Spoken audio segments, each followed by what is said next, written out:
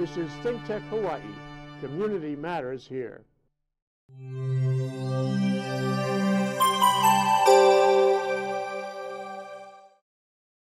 Aloha and welcome to Business in Hawaii with Reg Baker. We're a show that broadcasts every Thursday from 2 to 2:30 from the high-tech studio offices of ThinkTech Hawaii in beautiful downtown Honolulu.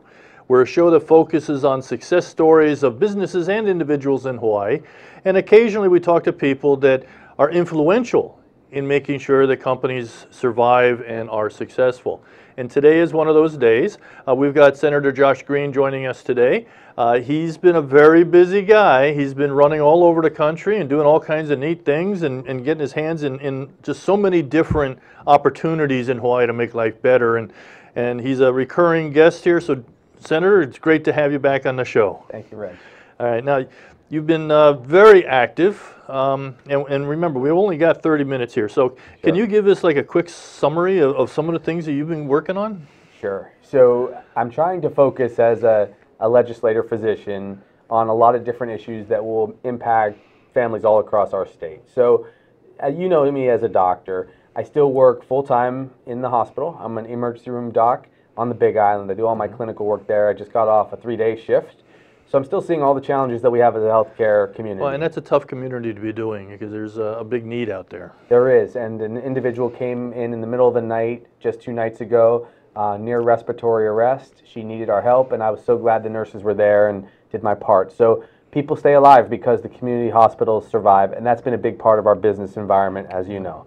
I followed that up with other action just a day later. I was over on Maui speaking to the Maui Medical Association and to the new administrators at Maui Memorial. As you know, this past year we privatized the hospital. We made a decision to change directions, change course a little bit on how we do our public hospital safety net. Kaiser has taken over, and I wanted to meet with those executives and make sure that they were both living up to the promises that we have for our people, and they are, and also to see that they're going to move forward with investment, with recruitment, and so on. So it's good to keep an eye on that. Just make sure that people do what they say they're going to do. Yes, and there's a lot of tax dollars at stake. We're aware of that. I certainly am. There is a long-standing need on Maui for more providers. I run another part of my life is as the medical director of the Hawaii IPA, which is an independent physician association. We have 800 docs across the state. This is my private sector side, if you will. And I want to make sure of the doctors on Maui, we have 112 doctors over there, that they're engaged, they're taking care of patients. We have another 680 here on Oahu, that they're doing all they can to take care of people who are on Medicare and Medicaid, and that they're also starting good small businesses. Every doctor's office is a small business, mind you. So this is an economic driver for the state. So these things, plus my homeless initiatives, are kind of what I've been on, and then there's a little political side to me too. Well, obviously you've got a very large plate and a lot of different things going on. We've got a special session coming up too. How active are you in that? Well, I'm watching it very closely. So that kind of is the, let's call it the $10 billion question. It's not the, it's not the $64 million question any longer. The rail has to get completed, in my opinion. The entire special session, which will come at the end of the month, is about the rail.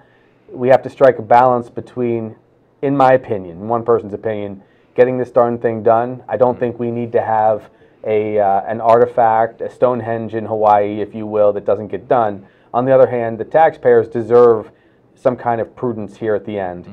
We can't have a blank checkbook. We can't have an open-ended process that doesn't have audits. We have to decide as a legislative body, do we increase the general excise tax or extend that tax further? And how do we address the TAT, the Transit Accommodation Tax, which is the tax on hotels, as you've spoken eloquently about, and where? These are the big questions. I have a commitment to do a couple things. One, make sure that the taxpayers aren't victimized, and two, that the project gets completed in some kind of sane way, if that's possible. Right. Well, these are all very controversial issues, and I guess depending upon who you talk to, you're going to be getting different answers. But, you know, just trying to get it done in the most cost-efficient manner at this point has got to be one of the main objectives. It is, because people will speak politically about this, of course, and I know there was plenty of reason to be totally against it, and there's plenty of reason to be totally for it, depending on what your perspective is in Hawaii. But there's no reason to walk away from a several billion-dollar start and do nothing. I think that would leave a black eye on the entire business community. It wouldn't be the fault of the small businesses. It would just look like in Hawaii we can't get something done. Right. I don't want to see us waste money. I also am cognizant of the fact that people don't want to see a bottomless pit of money. And so I think, like I said earlier, it's got to get done, but it's got to get done in a way that some people can reach a comfort space with. Right. No, well, it's very tough decisions to be made in the near future, and it's good to know that you're going to be kind of keeping an eye on these things for us, so that's great. Yeah. You just came back from a trip? Yes, I did. Many trips now. My life is getting a little more complicated. It's not the greatest of secrets that I'm about ready to launch a statewide campaign. I did travel to D.C., and I traveled also to Washington State for very different reasons. The trip I took to Washington State was in many ways more interesting. I was invited by the University of Washington and their medical staff and their mayor to give them ideas on how to solve the homeless crisis in both their state and ours. I've spent a lot of time thinking about this as a physician and as the chair of the Human Services Committee, which is a $3 billion part of our budget each year. And I've come to the conclusion, based on facts and data, that if you look at homelessness as an economic challenge and as a health condition, and you put roofs over people's heads, those who are capable of accepting services, everyone's got concerns with drug addiction and mental illness in the population. Mm-hmm. If you do that, we see a 43% savings on their health care spend. That means hundreds of millions of dollars, taxpayer dollars, can go back into the government, can be invested in whatever people's flavor of the month is, whether it could be tax credits for small businesses, it could be more primary education at elementary schools, or it could be healthcare dollars and drug treatment. But if you actually house people, you reduce their healthcare costs because they're not going to the ER. See someone like me, they're not out of control on their illnesses or their drug addiction.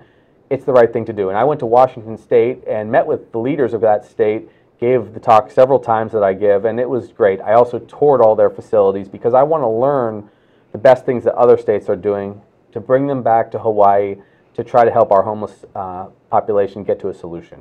Well, have you come up with any proposed solutions to this? I mean, it's a pretty serious issue. It is. I do have a solution. The solution is the following. You look at the homeless challenge through a much broader lens than we have. The people that work on it right now are extraordinary human beings. They're heartfelt. The social service organizations do incredible work, but that's not the whole challenge, just to put people into housing. You have to actually create some continuity of service, and it has to include comprehensive health care. For example, this year, Queens Hospital, our main hospital in the state, among a couple other peers, is going to lose $97 million, just Queens, because of the recurrence of individuals. 30% of their ER is now populated by individuals who are homeless, 30%. Wow. And hospital beds over and over again are filled. They have to have a medical solution. So my solution puts medical care directly in hand in tandem with the social services and the housing components. I'm hoping to do that with the mayor of Honolulu. What a novel thought to kind of bring all these interested parties together and have them collaborate and work together. You know, and I was just going to comment, you know, having 30% go through the emergency room, I mean, that is the most expensive place to go for health care. Yes. To move them out of the emergency room and get them into maybe a more of a primary care type of environment could save those facilities and the state huge amounts of money. Yeah, let me break it down for people out there who are interested in the cost side of it, because there's the humanitarian side, which we all embrace, which is to get people better care so they're not suffering. But the health economics of it are so profound, you have to look at this. And I've convened all of these individuals so everyone's on the same page. If an individual's homeless and they call the medics, it's $1,050 for the medic ride, the ambulance. If someone goes through the ER, it's a minimum of $1,200 for the ER visit. If they're held, and I'm an ER doctor, so I can tell you this is a fact, okay? If they're held overnight, it's $3,000. If someone's hospitalized for a week, it's another $30,000 because of their infections, because of the mental illness they're dealing with, or the rehabilitation for their drug addiction. So the average spend for an individual right now who's homeless in the state of Hawaii approaches $80,000 per year. If instead an individual who was on the street, who is having a tough moment or a tough day, called the H4, which is what I'm proposing, which means hygiene on the first level, the mayor's on that, healthcare on the second, housing on the third, and it is a humanitarian endeavor. We're getting financial support from the humanitarian philanthropic community. If you add that component, that healthcare component, someone can come in there through a private van, which costs virtually nothing. They can get care in a fixed sense for $60, $70, and then you have support services to get them into housing. For $100 or $200, rather than potentially several $1,000s, you get actually better services. People are familiar with the individual. I know these individuals by name, and actually you do something good for them because they get into housing rather than being right back on the street. Well, and you also have the element of some continuity and care, because sometimes I think what happens is when you go into the emergency room and you handle them one time and then they resolve the immediate problem, they get discharged, readmissions happen fairly often. Every time. One gentleman who I've spoken about at great length, he's a very, very sweet guy. He shared his name with us. I'll just call him Gary for our interview today. I won't use his last name. Gary went to the hospital 241 times last year to Queens. His hospital bills were $1.23 million. Just Wow. Gary for the year, his healthcare costs. And Gary's not even that sick. He has needs. He could have been housed for $18,000. He probably would have seen his healthcare spend drop statewide. It drops 43%. Gary's probably would have dropped 80% or more. We could have saved $900,000 on one patient alone, one human soul alone, and all that money could have been used to fund an entire staff for a homeless facility. It could have been meals for goodness knows how many of our kapuna. So we have to kind of evolve on the way we look at this, and I've proposed, and it's going to take time, that we use Medicaid resources as long as we can guarantee we get dollar for dollar match back. This will interest you. I didn't even get to share this with you, Reg, when we were speaking before. I was out there in D.C. in the following trip, and sure enough, the administration, President Trump's administration, was having some meetings. And sometimes we go back and forth a little here and there, but he sent Dr. Carson, Ben Carson, who's the head of HUD, out, and Dr. Carson went and spoke to the National Conference on Housing and Housing Coalitions. He proposed essentially my exact idea, which was spend the money, spend it from a reserve of monies that you have, which are Medicaid dollars, and you will get dollar for dollar back. Here we will get, in my estimation, $2 back for every dollar we spend. But if you can guarantee you get a dollar for dollar back because you're spending it right, why not take care of people? Help them with their schizophrenia, help them with the addiction they have, help them just with the challenges they have economically. So it's not a partisan issue even, which was gratifying to me. It's about people, and at any given time, we estimate that in our society, as many as 20% of our people are just 2 paychecks away from potentially being houseless. Right. It's a constant amazement to me that there are such a large percentage of people that's essentially living paycheck to paycheck, which means they're 1 paycheck away from being homeless. And that's just the financial side of things. I mean, a lot of homeless, it's not just financial. I mean, there's mental issues, there's, you know, I guess, addiction issues that are driving them out of the homes into the streets. That's right, because, you know, I've got a lot of family and friends. I even have a family member who's been afflicted by heroin addiction, and it is just tragic because you take this individual who you love so deeply and dearly, and then they can't control themselves. They will be stealing, they're hurting themselves, and they're hurting others around them. And sometimes all of our, you know, we're both fathers, our fatherly instincts and our motherly instincts for the moms out there watching kick in, and you just have to help and save the other family members. And there are times when you can't do all that you would. It's very difficult to make those kind of choices. Let's put this on hold for a second. We got to go on a quick break, and when we come back, maybe we can talk a little bit more about this. This is Business in Hawaii with Reg Baker. I'm here with Josh Green today, talking a little bit about some of possible solutions to the homeless and some of his future plans. We'll be right back. Ted Ralston here, folks, your host on Where the Drone Leads, our weekly show at noon on Thursdays here on ThinkTech, where we talk about drones, anything to do about drones, remotely piloted aircraft, unmanned air systems, whatever you want to call them, emerging into Hawaii's economy, educational framework, and our public life. We talk about things associated with the use, the misuse, technology, engineering, legislation, with local experts as well as people from across the country. Please join us noon on Thursdays and catch the latest on what's taking place in the world of drones that might affect you. waiting for the day of the big game. Watching at home just doesn't feel the same. Number one on the list is who's gonna drive. It's nice to know you're gonna get home alive. Plan for fun and responsibility. Choose the DD, captain of our team. It's the DD. For every game day, assign a designated driver. Aloha, and welcome back to Business in Hawaii with Reg Baker. I'm here this week talking with Senator Josh Green about some of the future plans he has, as well as some possible solutions to homelessness in Hawaii. And there are some fairly simple solutions that can be both economically and socially responsible. So this is a great discussion to be having. I'm just amazed that we haven't been able to collaborate and get something like this going before. So right. There's a lot of inertia. You know, a lot of times people have the easy solution right in front of them, and it's just too obvious, but then it takes a big lift to do. That way I came up with the idea to utilize a small amount of Medicaid resource to both help people, get them housed, and then have savings in turn. I was sitting there on call in Kohala, on duty in the hospital. I'd seen the same individual for the 6th or 8th time.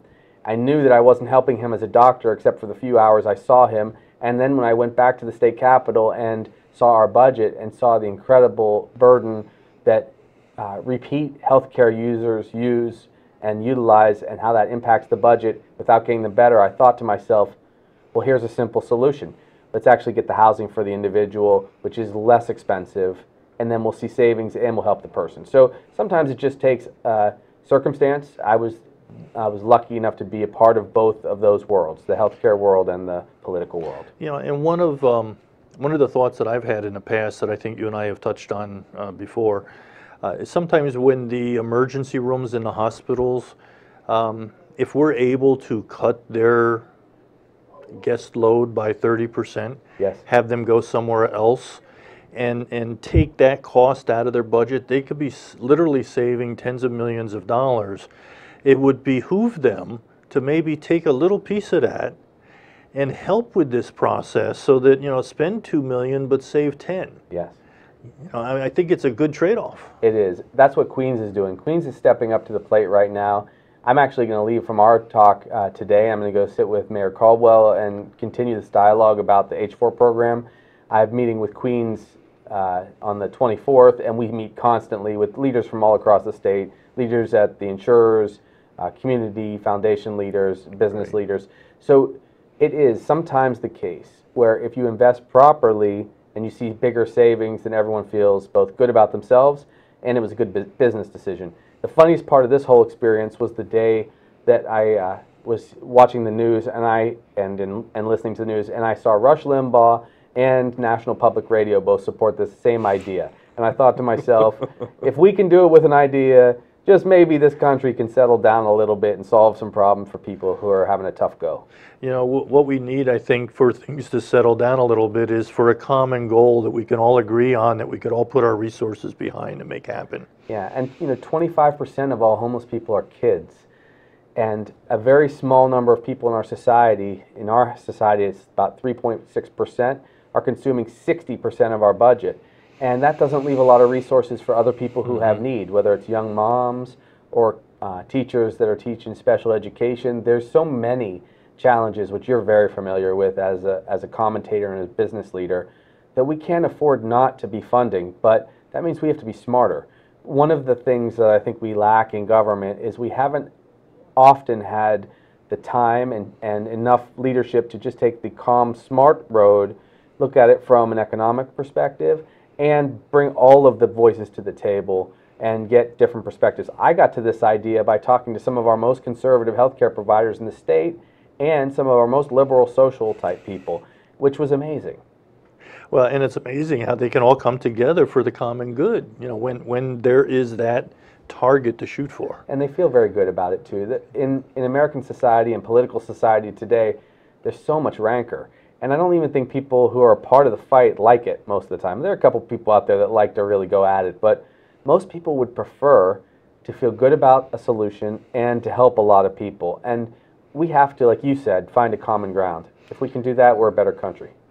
Well, and I think it's rewarding to me, or gives me some comfort to know that you're so proactive in all of this, which I can't help but ask, what's your future plans looking like? I mean, you kind of touched on it earlier that you're looking at other opportunities. Is there anything you can share with us? I can. In the next few days, I'll be making a major announcement. My family and I have soul searched over this. I traveled the state in the last 3 or 4 months since the legislature let out.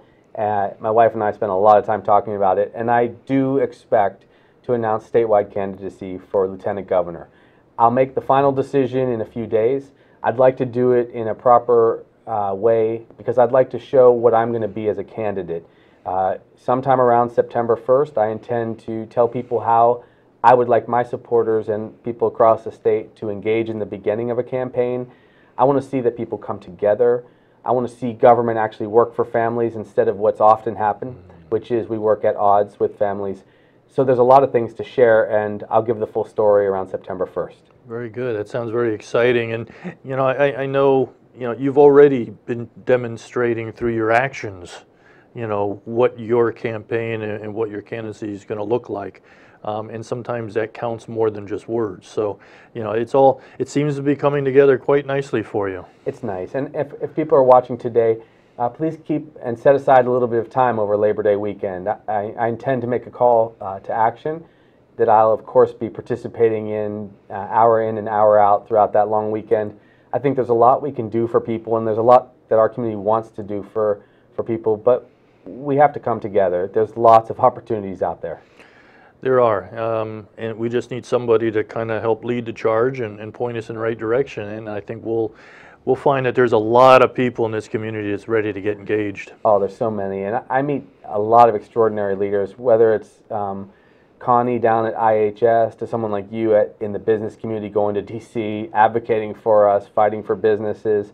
There are some great leaders across the state, and I've met a lot of nurses that I see as leaders, and I see social workers as leaders, and my goodness, the teachers, what they go through. It's tough these days.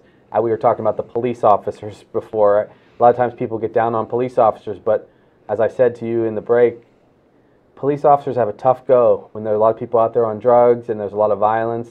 I respect what they have to do. So there are leaders all across the state, but I do think we have to find a common ground and common purpose, and maybe that's what campaigns are about. Maybe that'll be our opportunity. Well, that's certainly the rallying call, so that'd be great. And I want to echo your thoughts about the police officers.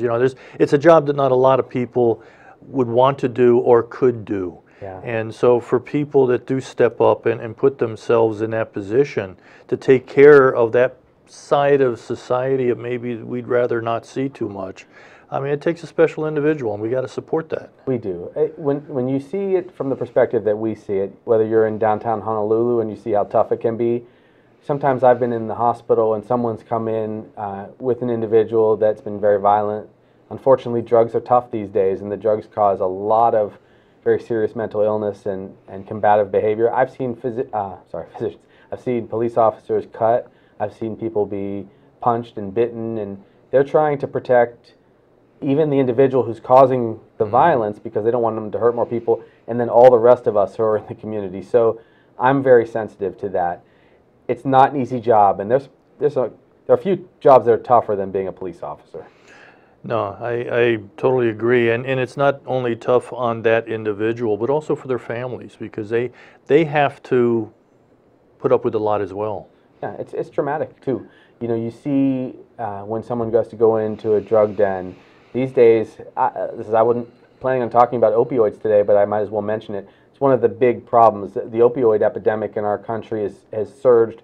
Now, we just found out the data yesterday, 18% higher death rate among teens from opioid overdoses in just 1 year over the next. And now the drugs are so potent that sometimes police officers, firefighters, EMTs go into a house where drug dealing is going on. The dust alone can cause an overdose. These are synthetic drugs. So they have to go in there geared up as though it's like a hazmat situation. I mean, these are public servants, and they're putting themselves in harm's way, and they're not always positive as a family unit that they're coming home at night. So these are the kind of people that are out there, and in many ways they're our leaders. I think, though, that they often need someone to be their voice because they're not going to toot their own horn. No. As a matter of fact, a lot of times they don't want to talk about it at all. Right. You know. So, as far as the drug addiction, I know you mentioned 18% increase Yes. In the 18-year-old groups. Yes. How would you evaluate our situation here in Hawaii? I assume that 18% is a national. It is, yes. So our numbers are better here in Hawaii. The good news on the opioid crisis for Hawaii is our prescribers are really cognizant of the challenge. We're the lowest prescribing community in the country, 50th out of 50 states. So we have the fewest pain pills that are put into prescription circulation per doctor, per patient, per year, which is great. Now, that's the good news. The bad news is that 2 years ago, fatalities from overdose from opioids surged and exceeded the number of deaths from car accidents in our state. So it is a major problem. And part of the tragedy is it can almost completely be avoided and prevented because we don't need to have so many addictive pills out in circulation. And those who are addicted, if they don't get their pills, they go and buy heroin, and that's also terrible. So we need more drug treatment. We need the professionals to be a little bit more aware. And frankly, we have to all step up as citizens because in the United States, we have 4% of the world's population, but we consume 80% of the world's opioids, which is an incredible number. So it's a part of our culture. We've become accustomed to an attempt at a quick fix. An attempt at solutions that don't require long-term commitment, which is what addiction treatment requires, and that hurts us. And it means that we are really asking to be a culture of overdose and addiction, and that whole thing has to be reversed. I'll cut to the chase, Reg. If I do get selected, honored to be Lieutenant Governor, I'm going to be working on 2 or 3 major issues, no matter who our governor is, and those are homelessness and a solution statewide, dealing with the opioid addiction crisis and healthcare access for everybody, and working to change the economic trajectory of our state, meaning creating healthcare jobs, good middle-class jobs so that people can have housing and they don't get desperate and end up with addiction and don't end up with these other problems like becoming homeless. So that's the approach I will take, and I take it as a local doctor, not as a career politician. I see the problems in front of me and I try to find a direct solution as an ER doc would. I don't typically spend a lot of time in the mindset of being a state senator. So that's what people will get from me. I can't speak to whether it is what people want yet, but I do know it's very different. Well, you know, I wish we had more time to talk, but we're at the end of the show. But I got to just say that those 3 objectives that you want to work on as Lieutenant Governor, I tell you what, if you can make progress on any of those 3, you got my vote for governor. I appreciate it. Thank you, Reg. All right. Thank you, Senator. It's great to have you on the show today. This is Business in Hawaii with Reg Baker. We broadcast live every Thursday from 2 to 2:30 from the downtown studios of ThinkTech Hawaii. We have a great group of technicians here. They make the show work well every single week. And, of course, we have great guests like Senator Josh Green to make the show widely watched. All right. Thank you again. See you next week. Aloha.